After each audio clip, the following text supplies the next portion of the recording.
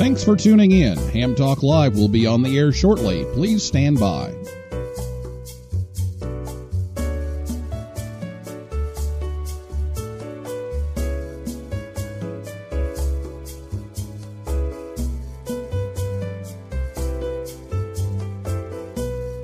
Thanks for tuning in. Ham Talk Live will be on the air shortly. Please stand by.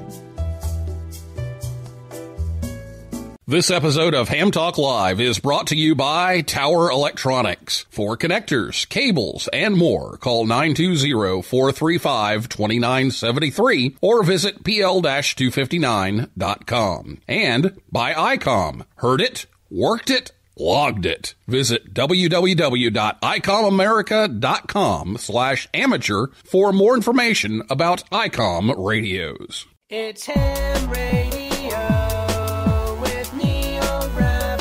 Here we go. Welcome to Ham Talk Live. Call in, let's talk. Neil's your guy. Ham Talk Live. Here we go on Ham Talk Radio.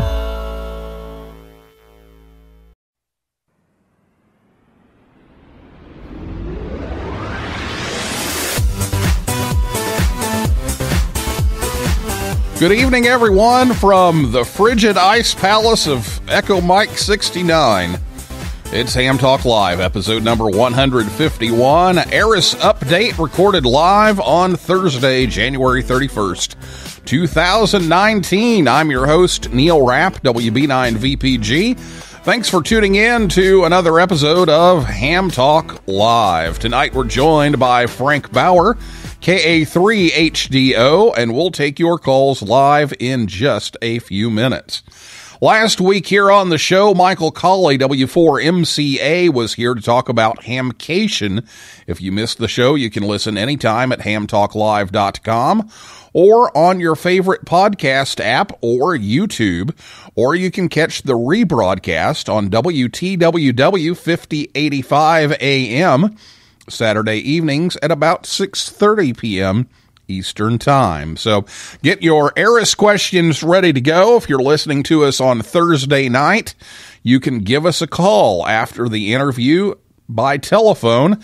And we're back on our backup number again.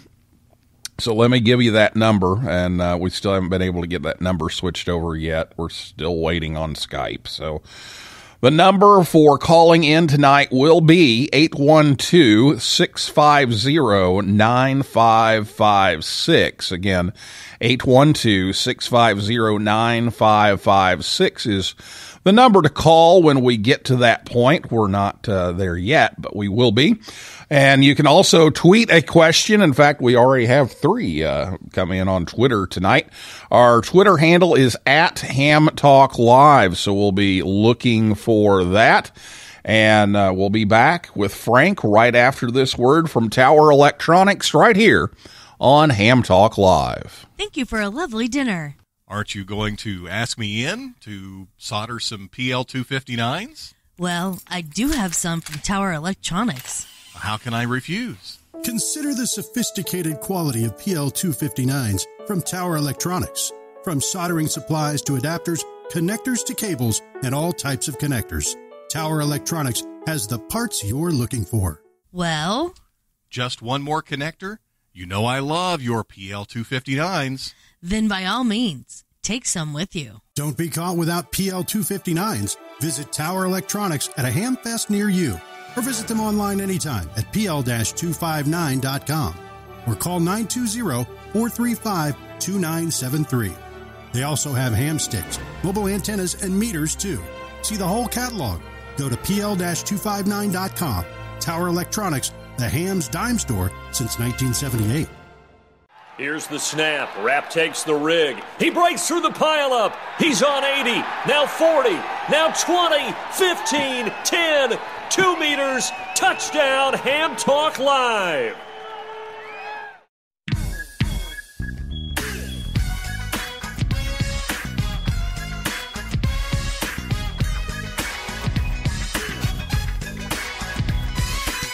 Thanks to Scott and Jill at Tower Electronics for bringing the show to you once again tonight. They'll be at Hamcation coming up February 8th, 9th, and 10th. Don't miss them there. And also, they'll be in Dalton, Georgia on February 23rd. And you can visit them anytime at pl-259.com. Frank Bauer, KA3HDO, has been licensed since 1974 and in 1983 in preparation for the first ever ham radio operation from space. He was responsible for setting up and operating the worldwide retransmission of Space Shuttle air-to-ground communications from the Goddard Amateur Radio Club station WA3NAN. This initiative provided a critical conduit of information to hams attempting to contact astronaut hams in the pre-internet era. Frank now serves as the Amateur Radio on the International Space Station International Chairman. Frank holds a bachelor's and master's degree in aeronautics and astronautics from Purdue University, and his career in aerospace spans 4 decades within NASA and in the private industry. And he's the 2017 Dayton Hamvention Amateur of the Year. So, Frank, welcome back. Well, thank you, Neil. It's great to be back.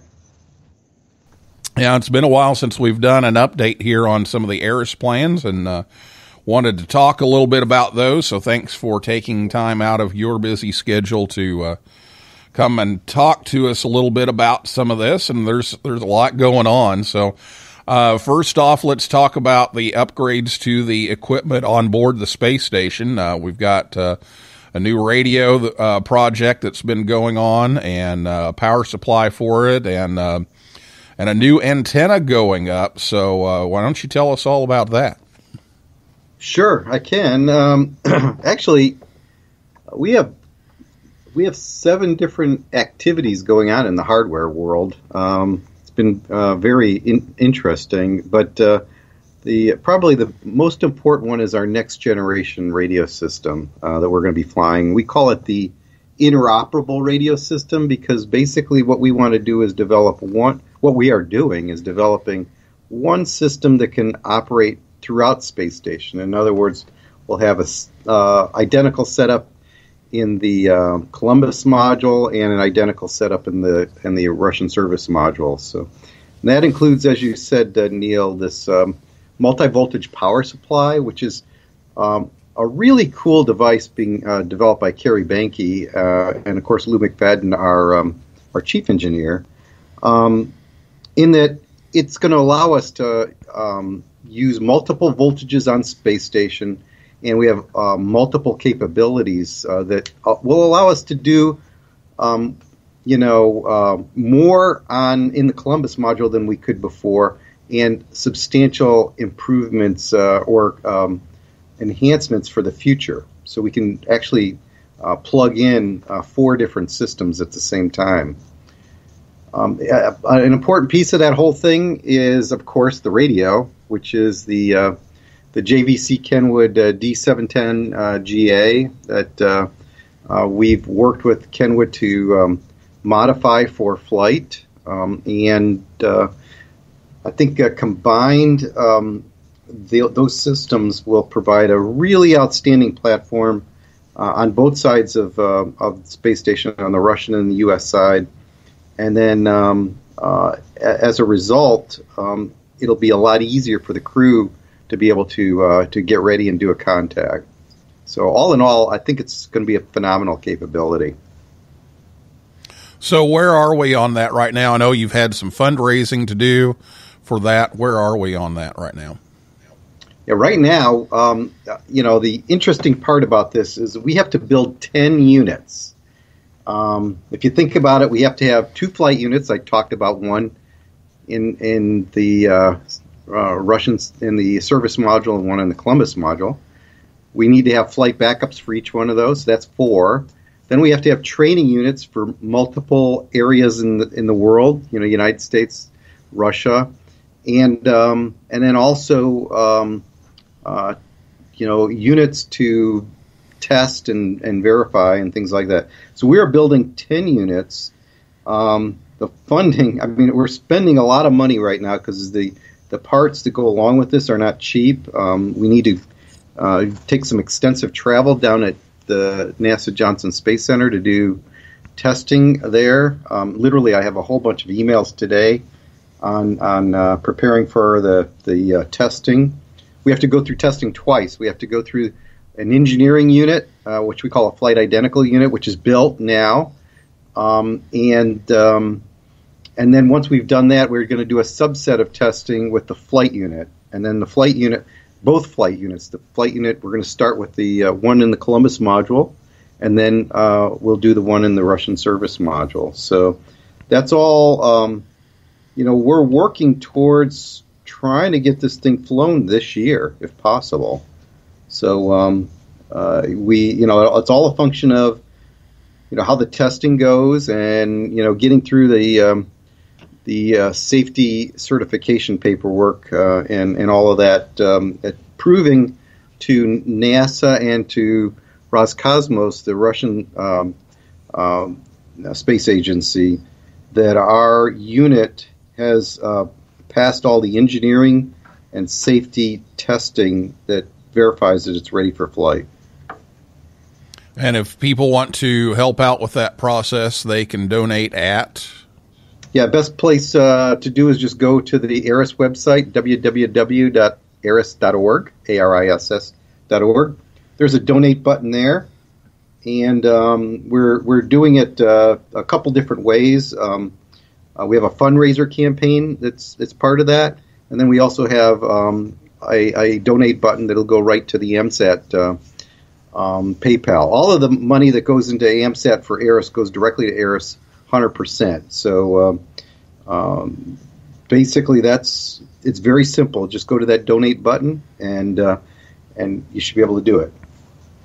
Okay, and then let's talk about this new antenna going up in the Columbus module. Sure. So the Europeans are going to be doing something similar to the Japanese have done. They're putting a system around the outside of the Columbus module so that they can put payloads on there. And so to do that, some of the payloads they want to fly are some RF payloads too. And there's a feed-through that we're using right now that has four. Well, everyone in this that's listening here knows all about antenna ports and the importance of feed-throughs. There's a feed-through that has the ability to put 4 pieces of coax through it, if you will.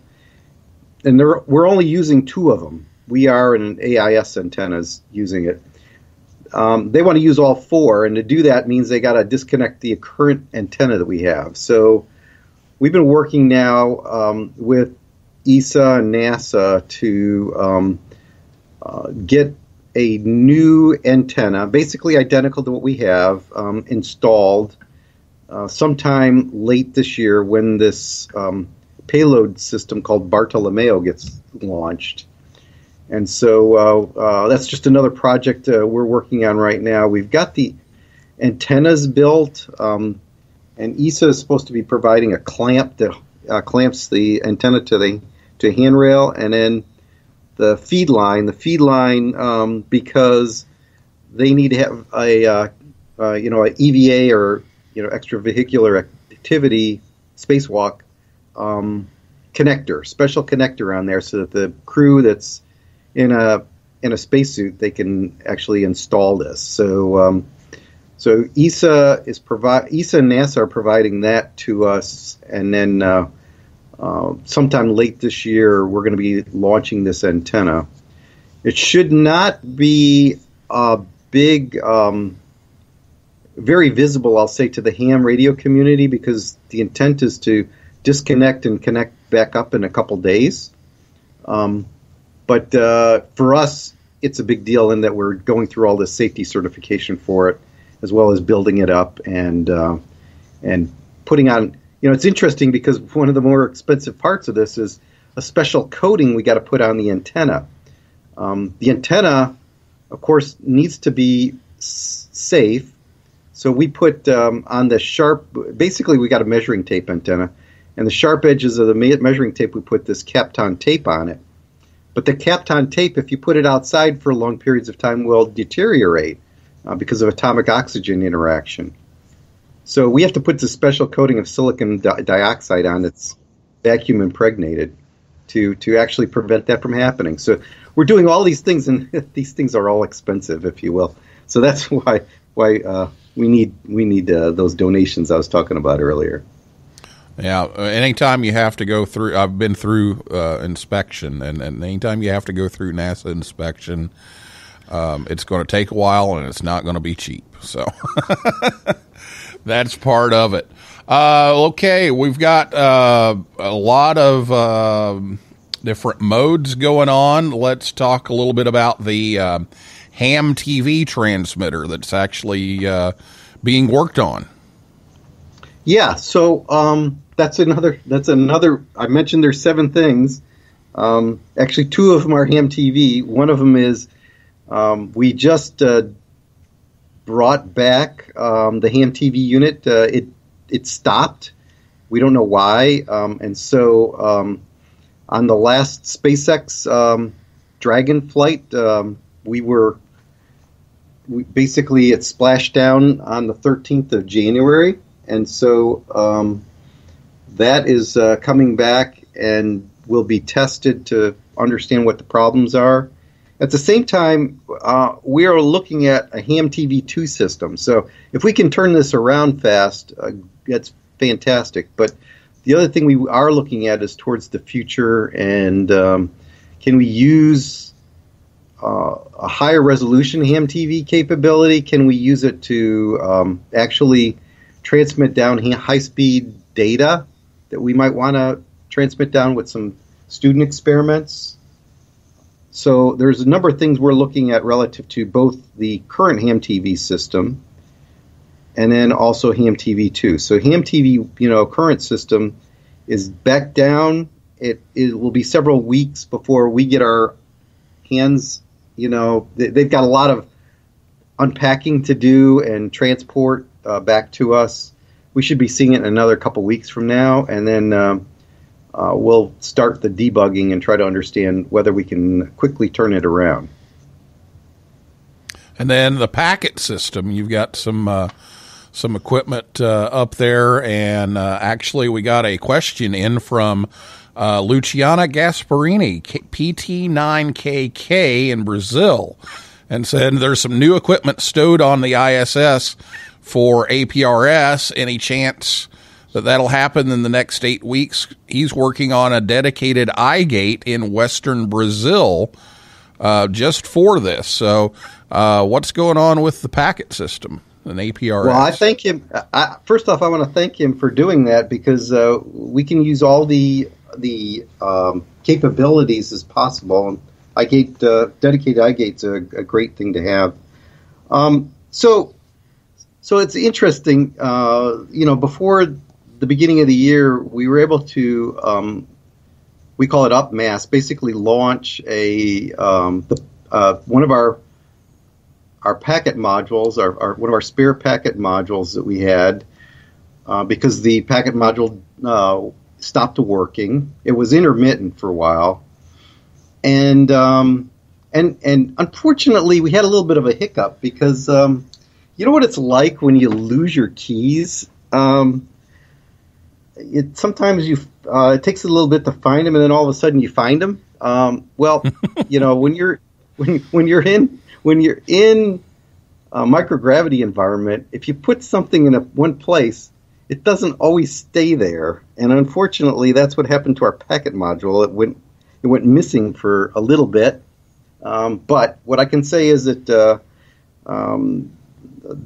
we found out about within the past week that it was rediscovered. I'll call it that, and we're being put on a list to get the packet module installed. So I don't know. I can't tell you for sure when that's going to happen, but I will say that if everything goes well and the packet module works as expected, I would say we should have it back up in the 8 weeks that was described.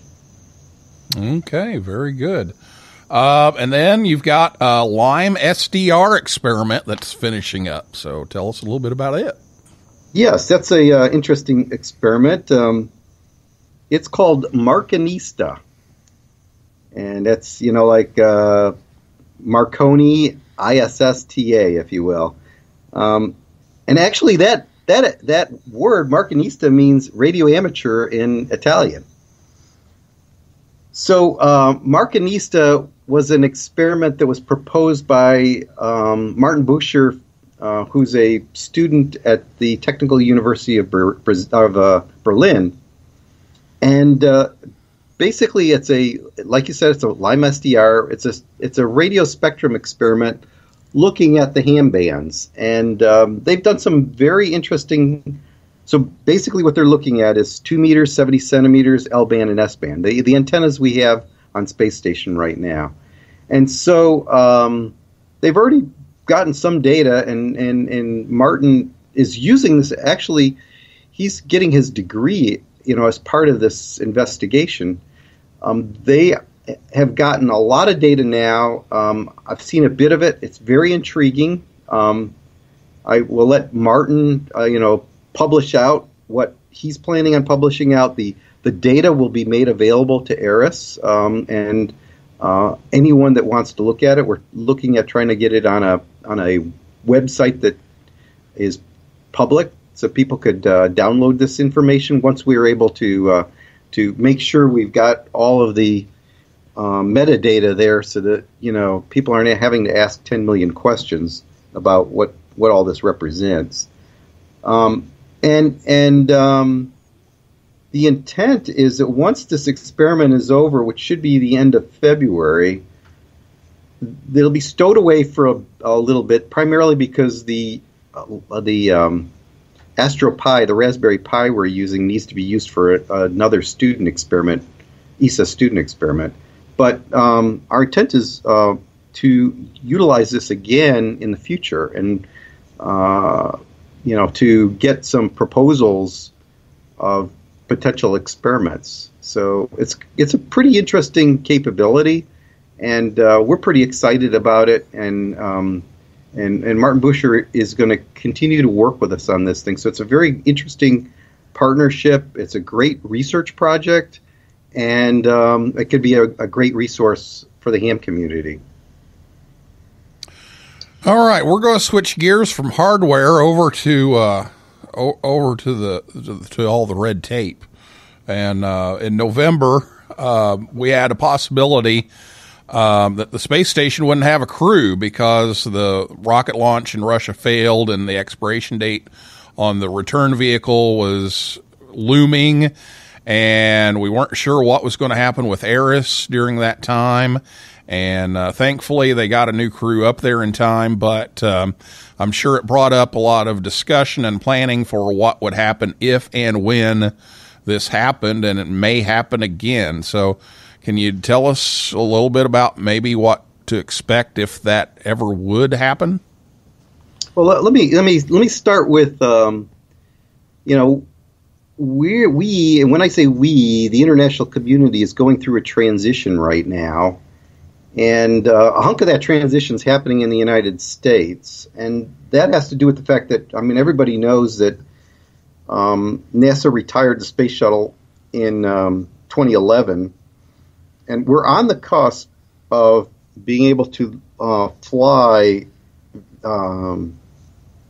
astronauts through commercial vehicles. The two main ones are the SpaceX Dragon vehicle and the Boeing crew capsule also. And so those are being ready to fly hopefully this year. And that's a little bit of I'll say the rub, if you will, that's going on right now, is that because any new project always runs into delays. I don't care, if it's a space flight project, and it doesn't matter whose it is, industry, NASA, or whatever, they always run into delays. It's not clear when exactly those flights will happen.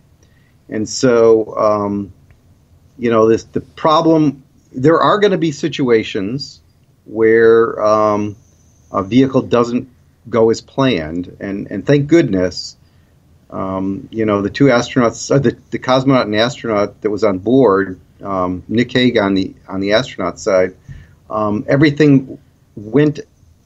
It didn't go as planned, but the abort system went exactly as planned, and the individuals were safe.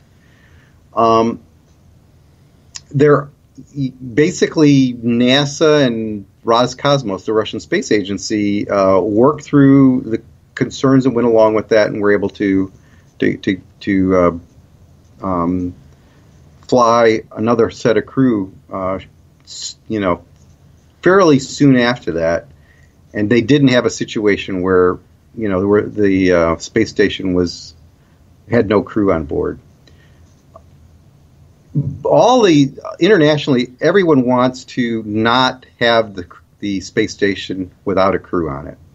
And that is an important piece here, and how that gets worked is, I'll say, beyond my pay grade, because I don't work on that anymore. But what I can tell you, because of course I had some insight working at NASA, is that there are opportunities where they can extend the crew. I mean, they can. You mentioned an expiration date. Well, there's margin in some of these things, and extending out longer is an option. And so that's just one of the many options they're looking at. But the most important thing, and I'm going to go back to what I started with, is we need to have a diverse set and robust set of vehicles to fly, because there's going to be a problem here and there. And unfortunately, we are down to one vehicle, that's Soyuz only. And Soyuz is a phenomenal vehicle. But we all need to have this diversity of vehicles. And that's why NASA, when it started the commercial crew program, they didn't want to have one vehicle. They wanted to have at least two. And there's others out there that might make it 3 or 4 in the future. But at least two that could go into orbit and dock with space station. Does that make sense? Yep. Okay. So hopefully it doesn't happen. Well, yes, of course. We don't want that to. We do not want that to happen. How it would have. So you asked about how it would impact ARISS. Well, ARISS is primarily a crew-tended capability. We're trying to change that. That's a future thing too. In that, to be able to command directly to our station and do things like that. But our station is primarily a crew-tended activity. So, if the crew's not there, they're not going to do contacts. So, whether we kept APRS on or not, that's probably would have to shut it down, because we don't have the ability to turn it off, remotely, I'll say. Okay. All right. Very good.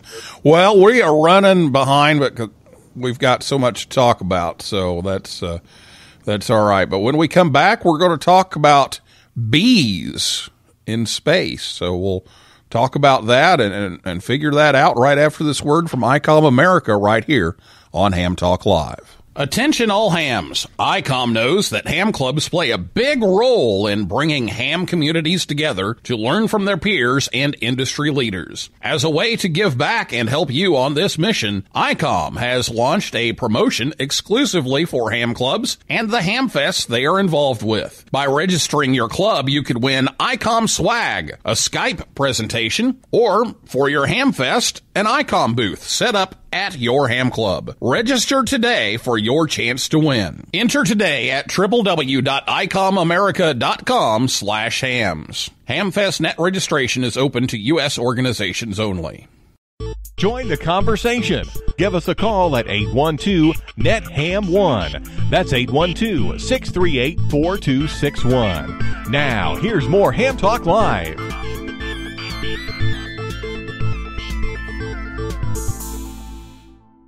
We're not sure what's up with the fifth dentist, but 4 out of 5 dentists recommend listening to Ham Talk Live.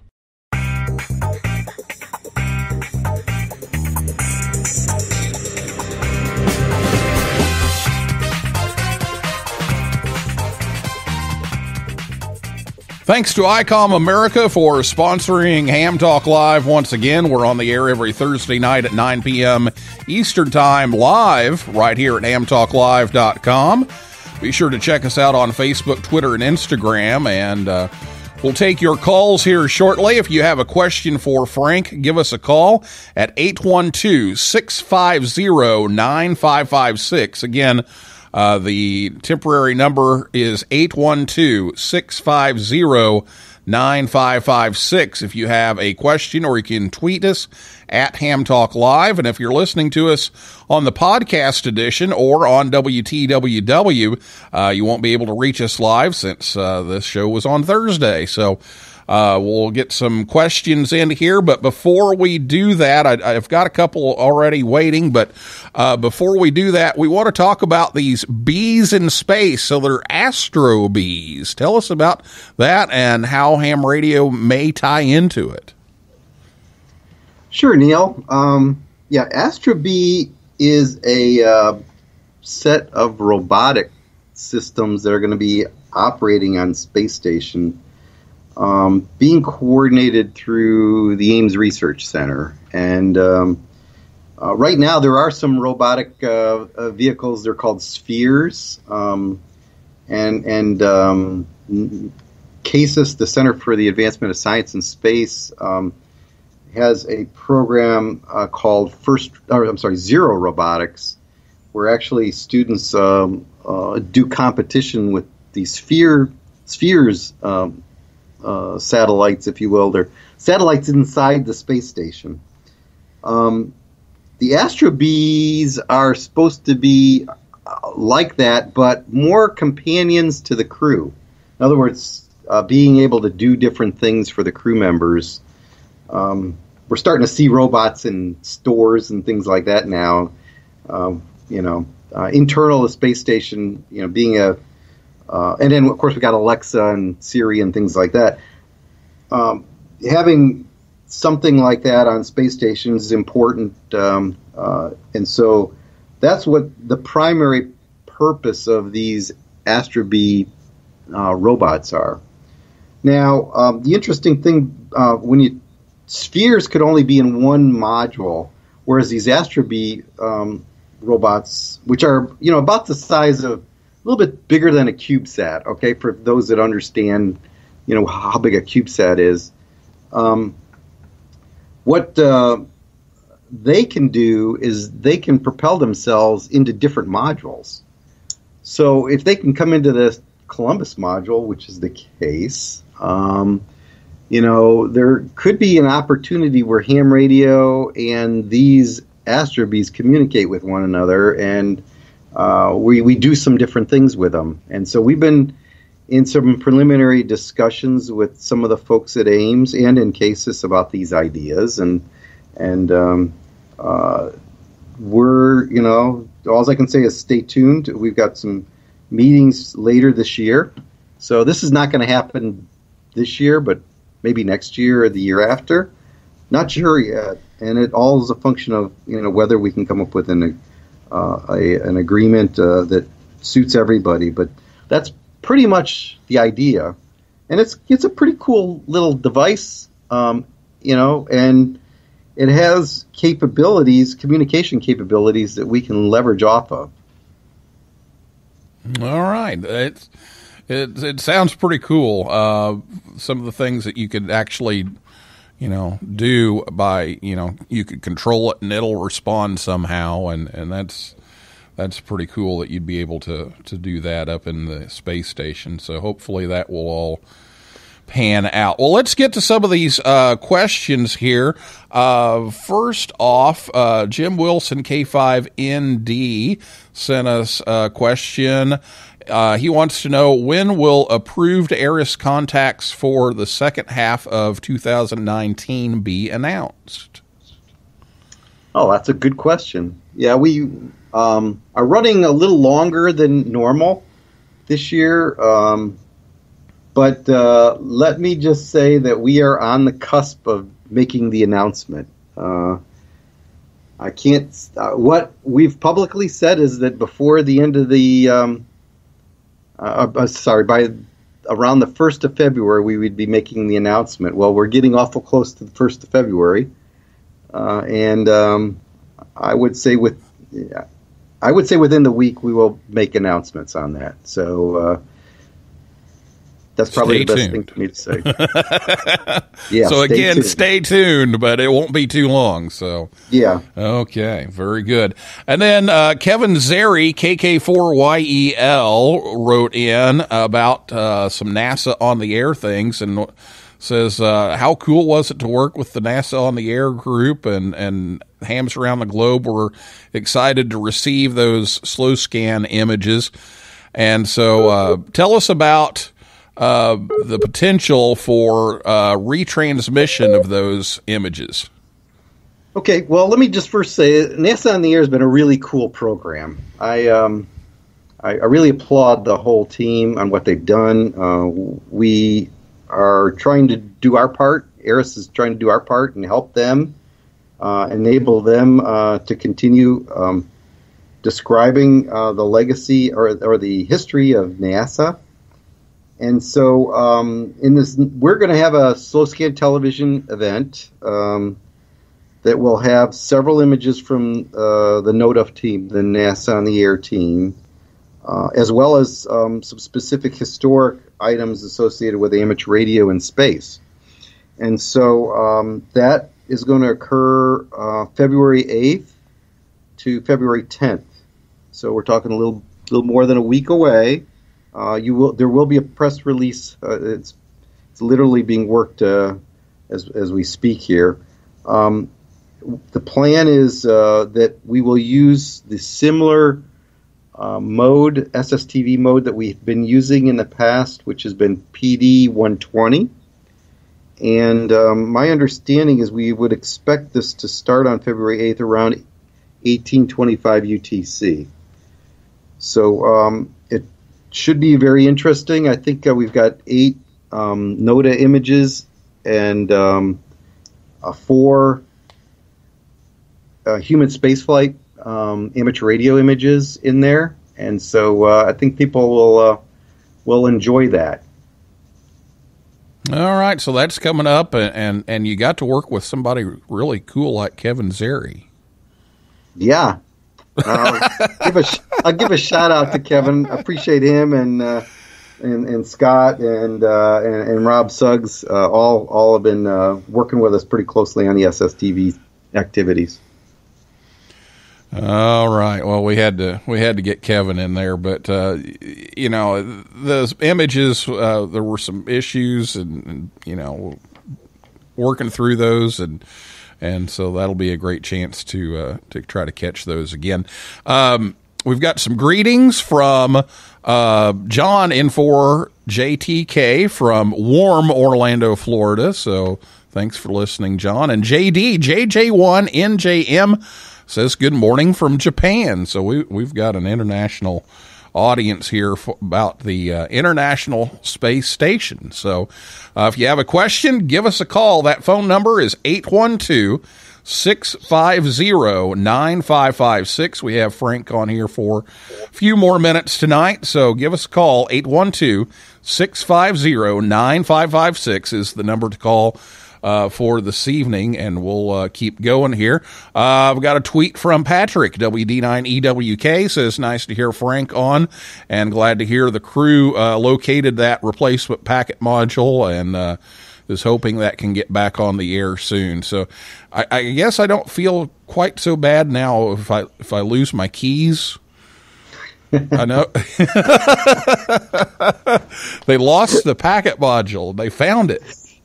They so found hope. It was lost and has now been found. I will tell you, I gotta say, some real kudos, of course, go to our ARISS team and getting that packet module done quickly. Also, our payload integration manager, Juliet Sang, really worked hard to make sure we got on the Progress flight when we did, because we were trying to get it up there as quickly as possible. So, we turned that around in just a couple months, and that's pretty cool if you think about it. Oh yeah, a couple of months for for the red tape alone is pretty amazing. So very good stuff. All right, well, let's take one more standby here for calls at 812-650-9556, or you can tweet us. We've got several of those coming in tonight, so let us know what your questions are here while we have Frank before he takes off yet again in the morning. He I think he's busier than I am, which is kind of scary. Let's see. We had this big, we hosted here in the United States, the International ARISS conference this year. And, I know that cool dude Kevin Zeri was there too.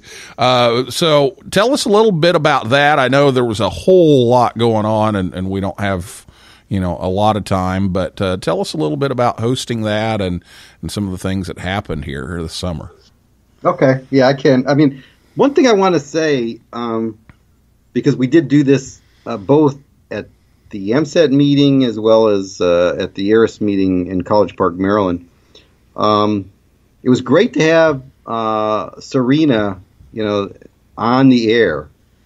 And she got on and said a few words to some of the folks at the ARISS meeting as well as at the MSAT meeting and to hams all over the world. It was phenomenal to see that. We haven't had too many astronauts get on the air, and that was great. The ARISS meeting went very well. We had individuals, of course, from all over the world. And then another thing we did was we had an education summit. So let me talk a little bit about the ARISS meeting. One of the things we're working on, a project that we're working on is looking at the Deep Space Gateway, which is the next project in human spaceflight, which is to actually bring people around the vicinity of the moon. And we had someone from NASA present on Gateway, very interested. They're very interested in us being involved from an education perspective, from an amateur radio perspective. So we're working that. We've got an exploration team that ARISS has an exploration team that's looking at what kind of antennas we need and radios, and both on the ground and in space. So that was an interesting piece of the ARISS meeting that we had. Of course, we talked about the hardware systems, the interoperable radio system, which will also, I didn't say this, but we'll have a voice repeater on there too. So we'll have packet, we'll have voice repeater, and all kinds of things like that. And then we had this education summit, which was the first time we've ever done it. We brought in educators from our education committee within ARISS, as well as educators from around the vicinity of Maryland, and also our two organizations that provide funding for us, CASIS, the Center for the Advancement of Science and Space, and NASA's Space Communication Navigation Organization. So they came in, brought in all kinds of education ideas. The idea of the Education Summit was to get our educators better understand what's going on in ARISS, because they attended the ARISS meeting, what's going on relative to amongst themselves to improve our overall education outcomes that we do with ARISS.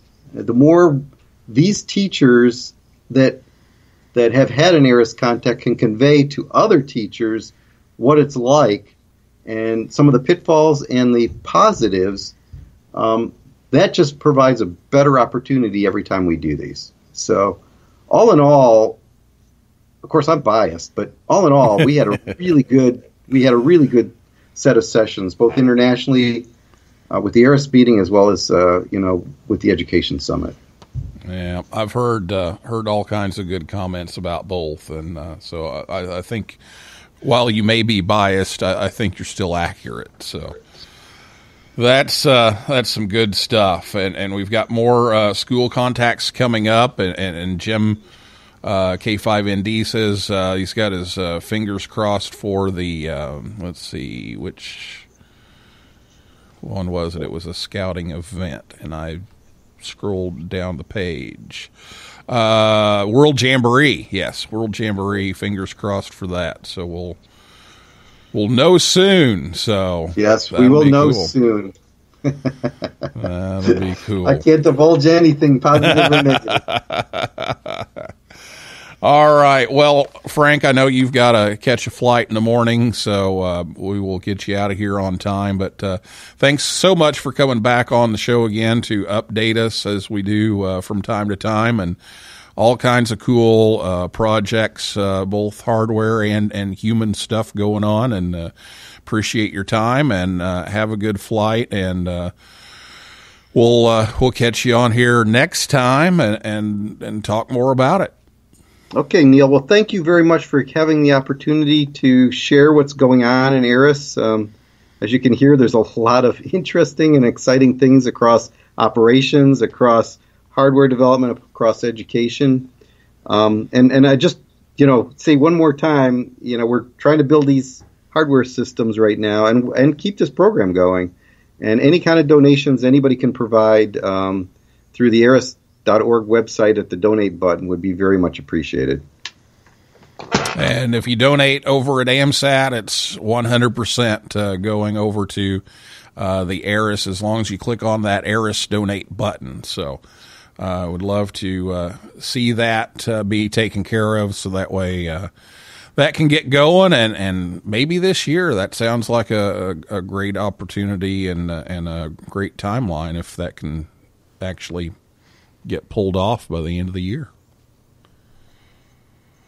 All right. Well, thanks, Frank. Appreciate it. And that is a wrap for this week's edition of Ham Talk Live. Thanks to Frank Bauer, KA3HDO, and everyone out there in cyberspace for listening and typing in tonight. And invite you back next Thursday night at 9 p.m. Eastern Time. Craig Thompson, K9CT, and Joe Fitter, K7JOE, will be here to talk about the North American Collegiate Championships.